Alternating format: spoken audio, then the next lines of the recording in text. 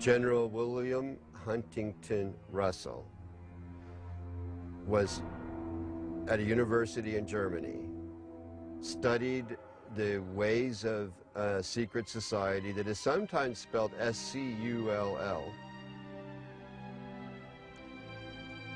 asked permission to transfer it to North America, and he did. And that is the beginning of Skull and Bones. Some 50 years earlier, during the time of the American Revolution, Germany had been the home of a secret order that many claim would be responsible for all the wars and conspiracies of the next 200 years. Could William Russell have become involved with a remnant of this German society?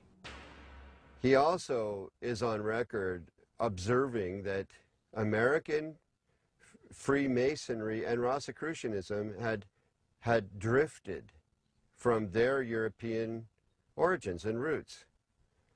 And as a drift, they were losing sight of the secrets or of, you know, the mandate, the purpose, and the protocols of their existence. So he formed Skull and Bones to reconcile these arcane orders with the mainstream European movement. During this era, the mainstream European movement, especially among secret societies, was on fire with a concept of revolution, which involved overturning old systems of government, monarchies, and the influence of organized religion in particular.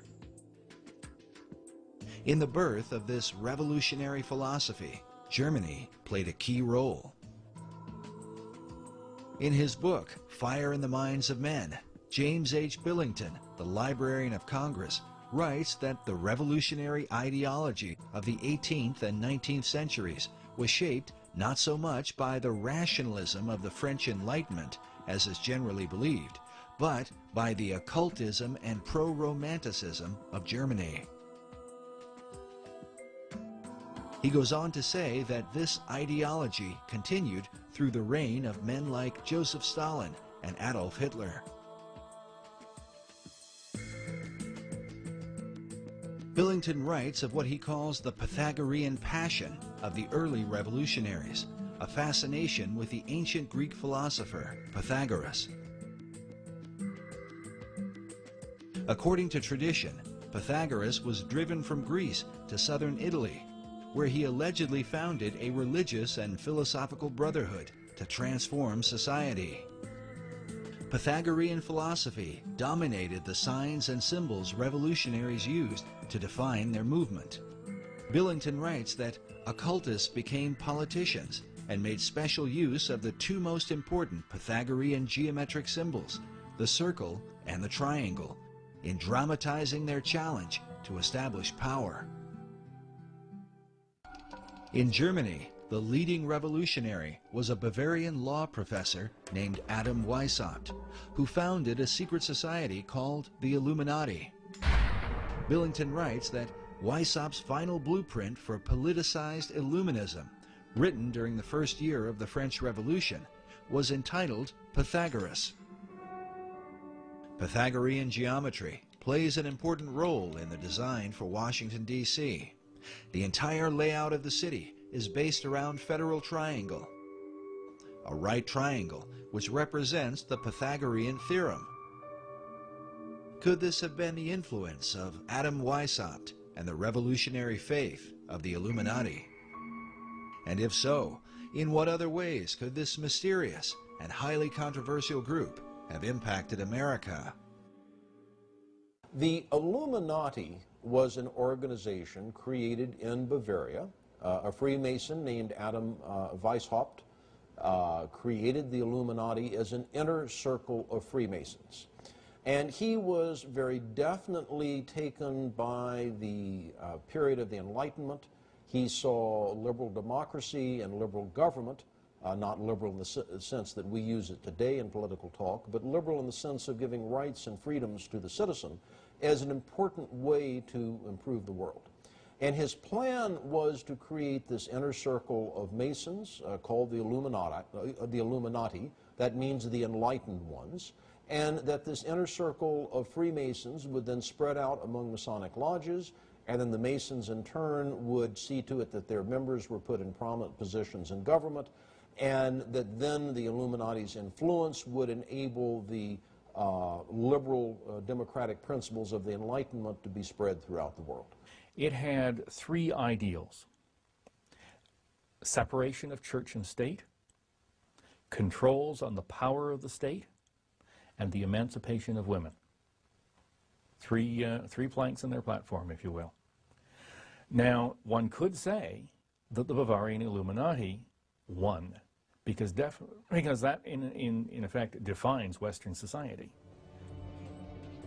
Because the Illuminati plan to change the world in many ways came to pass, some believe the order functioned through the revolutionary movements of the 18th, 19th, and 20th centuries. The cry for revolution around the world seems to have impacted all the countries of Europe and spread beyond to Russia, China, North Korea, and Cuba. But most controversial is the society's influence in America, something hinted at in the very date in which the Illuminati in Germany was founded. I think they were supposedly formed in 1776, the same year of the Declaration of Independence. And the Illuminati was established as an organization, you know.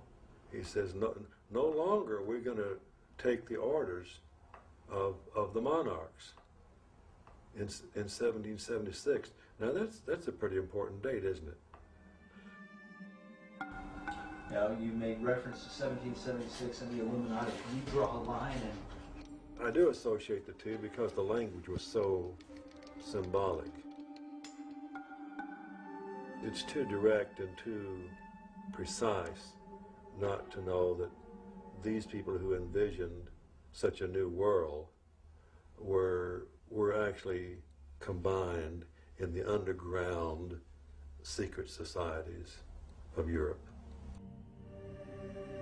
Fire was an important symbol to the revolutionaries, who were determined to destroy the old world in preparation for the new. As one of them declared, with a match, one does not lift up the world, one burns it.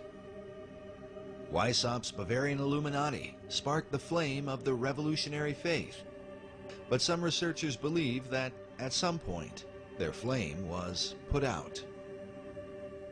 They lasted about 10 years. Now, what lasted for centuries after them was the rumor and reputation that there is a secret inner circle of Freemasons that are plotting to take over the world.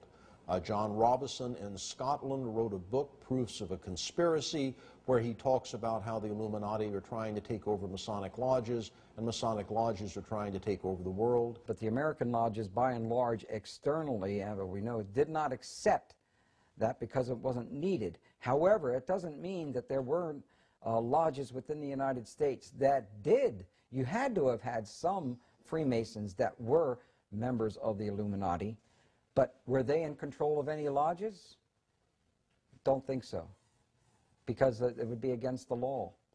In the lower levels, they could talk all they wanted about it, but to get together as a group, as a function, as Freemasons, they couldn't. There was an Illuminati scare. How frightening is this? We've always known there was a Masonic lodge down the street. Could they be infiltrated by the Illuminati? Are they secretly trying to take over our government? All of this is foolishness. The Illuminati went out of business after about 10 years. They never spread beyond, much beyond Bavaria, certainly never to the United States.